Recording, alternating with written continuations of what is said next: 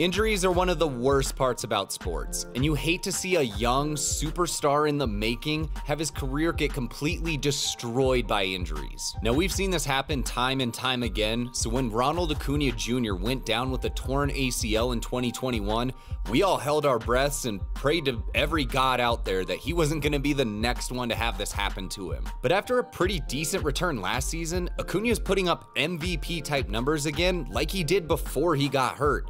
So is it safe to say that he's all the way back again? Well, to answer this, first we have to understand what kind of a player Acuna was before he got hurt. Acuna was 2018's #2 prospect in baseball according to MLB.com, and he would make his debut that year in only his age 20 season. He played in 111 games, hitting 26 home runs while slashing .293, .366, .552, for a .917 OPS with a .142 WRC plus, and his 4.1 fWAR was on pace for 5.5 over only 150 games, so he was putting up over all-star level production according to WAR. Acuna would win the Rookie of the Year, then follow this up with 41 home runs, an .883 OPS, and 125 WRC plus in 156 games in 2019, and 14 home runs, a .987 OPS, and 158 WRC plus in 46 games during the shortened 2020 season. So to this point in his career, he'd gotten MVP votes each of his first 3 seasons, was an All-Star in 2019, and a Silver Slugger in 2019 and 2020. Now offensively, what Acuna did better than almost everyone was hit the ever-loving hell out of baseballs,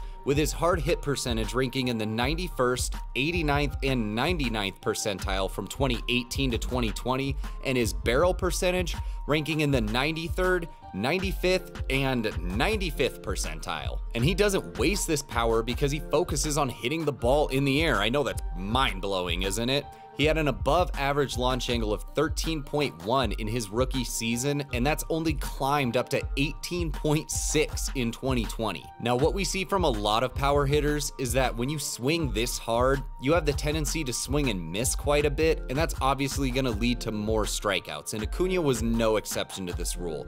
But the rest of his approach is pretty good at offsetting this. Despite the fact that he does have this swing and miss tendency, Acuna is actually a fairly patient hitter at the plate, mainly in the fact that he's not chasing a ton. The lowest we've seen his chase rate in terms of percentile ratings was in the 73rd percentile, and that was in his rookie season. It's only gotten better since then, and over his career he's below average in swing rate, even though he's more than happy to take a good hack at a really hittable first pitch. Since he primarily lives in the strike zone and isn't creating these extra strikes by chasing, he offsets his high strikeouts by getting walked a ton, where we saw him ranked in the 99th percentile in 2020. To start 2021, Acuna was arguably having his best season yet, and as we get into it, make sure you hit that like and subscribe button to let me know you're enjoying the video so far, and it helps out the channel, so I really appreciate you doing that. In 82 games, he'd already hit 24 home runs, had a slash line of .283,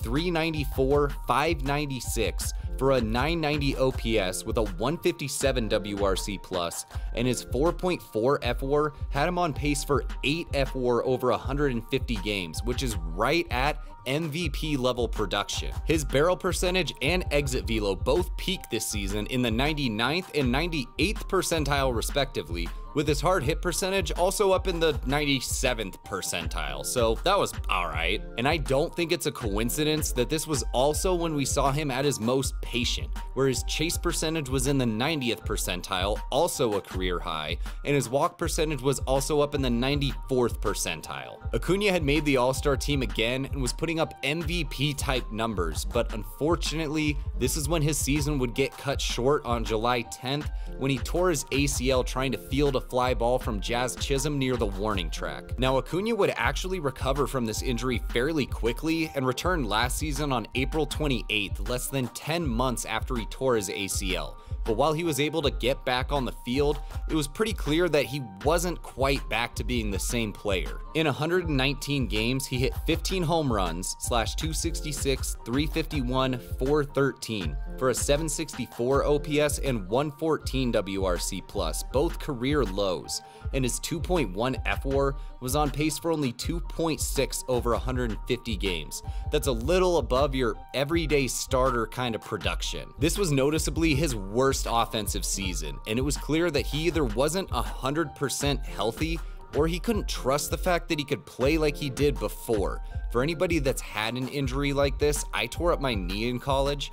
Sometimes it's not getting physically 100% back, but it's getting over that mental hurdle that you can trust the fact that you can play like you used to and you're not going to get hurt again. This season, his barrel percentage was below the 90th percentile for the first time in his career, and his exit velo and hard hit percentage were the lowest that they'd been since his first full season in the majors in 2019. Now, I think it's a fair assumption to say that a good part of why we saw the power dip like this was that he either physically couldn't or didn't trust his body to generate the same kind of bat speed as before.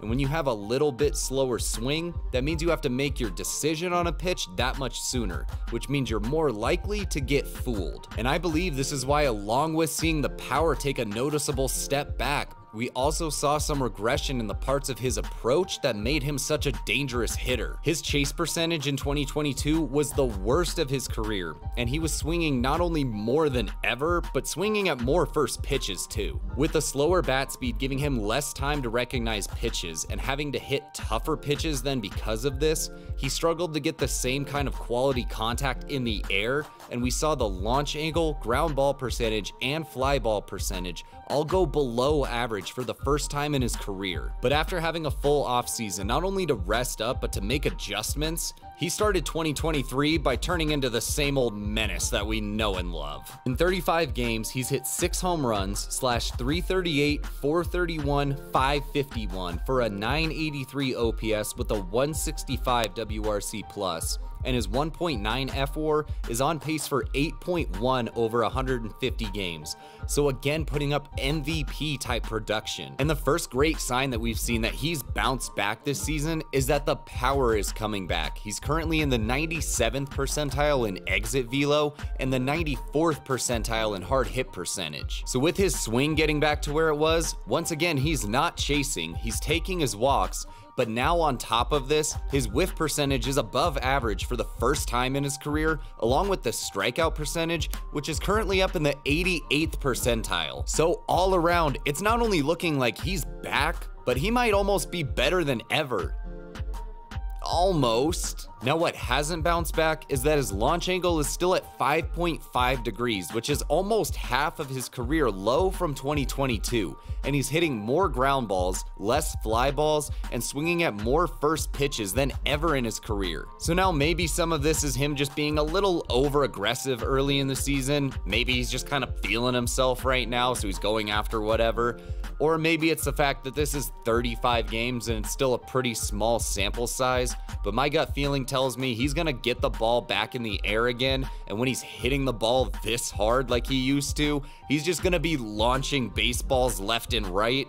But I'm curious your thoughts, what you think about all of this, and any predictions you have for Acuna's season. Look, it's just great to see Acuna get back to the player that he was before getting hurt. Like we said, injuries are like the worst part about sports. You hate seeing a guy's career get ruined by injuries. So I'm just glad that in Acuna's case, it doesn't seem like it happened this time. But now another player that we're seeing bounce back this season after dealing with some injuries the last couple of years is Cody Bellinger, who's also putting up MVP type numbers again. Bellinger was a Rookie of the Year, an MVP, and got non-tendered all before his age 27 season, because we saw injuries make his numbers take a complete nosedive over the last couple of seasons. Now, while Bellinger's numbers are back towards what we saw from him at his peak, unlike Acuna here, when you look a little bit deeper, there's still some cause for concern with Bellinger. So to find out more about what's going on with him, check out this video right here.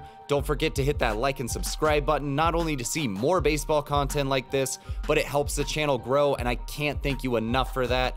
As always, thank you so much for watching, have an awesome day, and I'll see you in the next one.